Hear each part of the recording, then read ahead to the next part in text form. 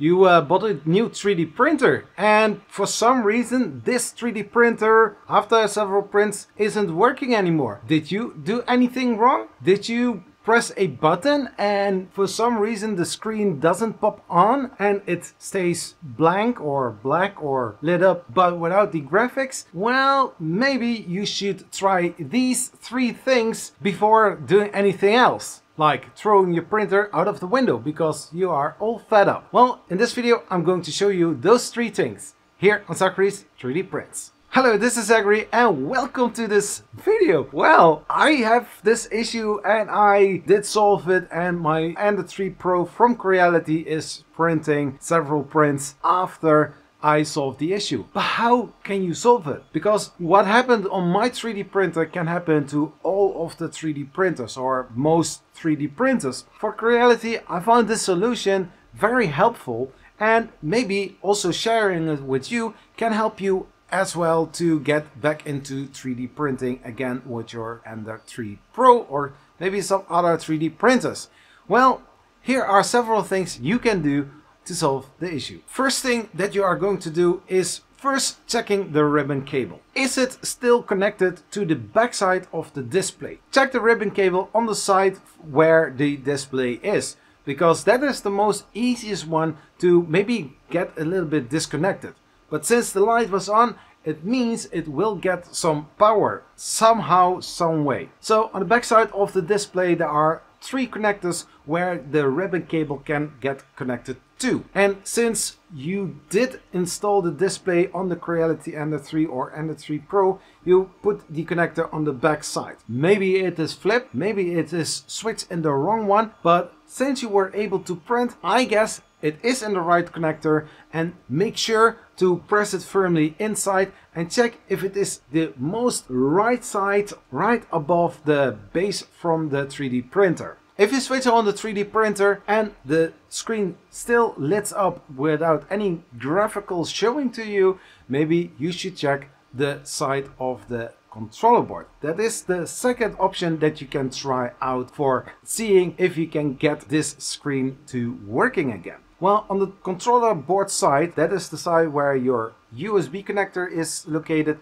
and the micro SD card is going into. On the top side, you have a little screw that you need to unscrew. Switch the printer on its side and unscrew the 2 small screws on the front from the 3D printer and the one that is a little bit longer located in the middle of the 3D printer. Once those screws are removed, you can remove the cover, but be aware of the wires from the mainboard fan so that you don't rip the cable out of its socket or you are breaking anything. The ribbon cable is very colorful and the socket with the connector is protected with some hot glue. Make sure that if you are going to check the connector, make sure to press the connector very firmly. Check also the hot glue. Maybe you have to remove it, maybe you don't, but check if it is loose. If it is loose, you can just pull it away, and check once more again if the connector is fully inserted into the socket from the display port. Once that is done, put the cover from the mainboard back, screw the screws back in, and try out to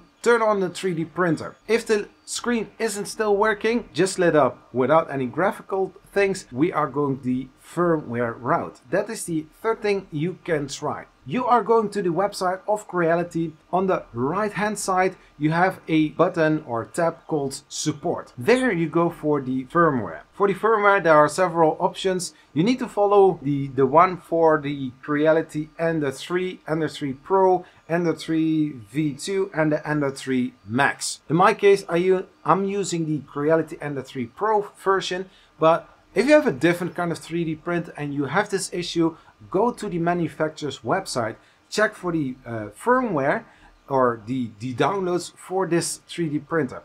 If the supplier doesn't have it, or if the manufacturer doesn't have any support for firmware, reach out to them on Twitter, on Facebook or any other social media and check if there is a possibility to do a firmware update for your 3D printer.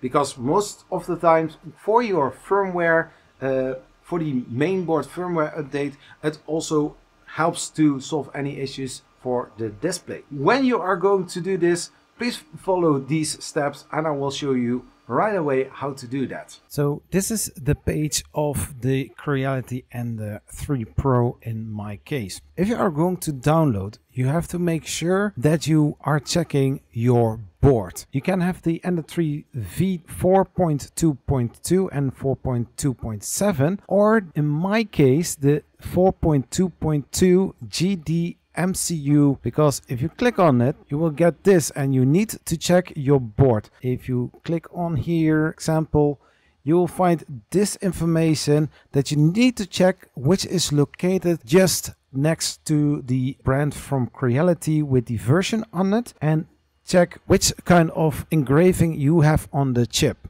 because that determines which kind of version you are going to need. So in my case, I need to download this one. You click on it, then you choose downloads, or you double click on it, and then you are going to download it and put it on your SD card. Once the SD card is inserted in the Creality Ender 3 Pro, we switch on the 3D printer. At one moment, the screen will light up without any graphical thing to show you. Don't be afraid, it will take a couple of seconds until the whole firmware, which is on the SD card, is loaded onto the printer. Once that is done, and suddenly, poof, the screen comes back on. So now you can try out if everything is as it's supposed to be, checking the settings, checking if you can preheat, if everything is functioning as it's supposed to do. If you are still watching this video, thank you, you are amazing. Did you know that there are several ways to support this channel? I have a Patreon site, link is in the description. You can also, do YouTube memberships and your name is going to be added here or maybe here, I don't know where it is actually going to be. There is also a thanks button where you can support me just one time. And if you don't want to support this channel financially, hey,